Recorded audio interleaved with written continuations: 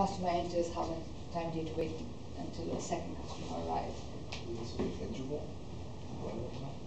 Inter-arrival time. So, the time between arrival of customers. So this is used when we're, let me just say arrival.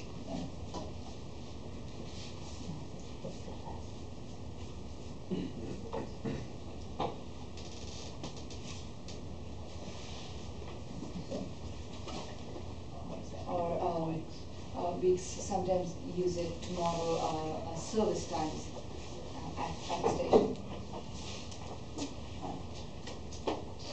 So there's a lot of research done in things like what you call queuing theory. So people stand in queues, or if the job has to be done, there's a queue for it. Then you model the service time. So supposing there are 5 people in line, say at a bank or something like that, you model the amount of time that each person spends at the teller as an exponential distribution. So there are a lot of problems related to that. I think people in computer science,